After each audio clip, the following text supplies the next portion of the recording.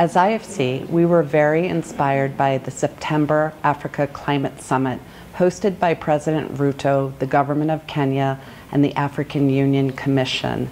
So we teamed up with the Central Bank of Kenya to host the Africa Climate Business Forum, where we brought some 300 participants together from the private sector, from the government, to listen to each other, to learn from each other, but most importantly, to come up with concrete actions, concrete collaboration opportunities.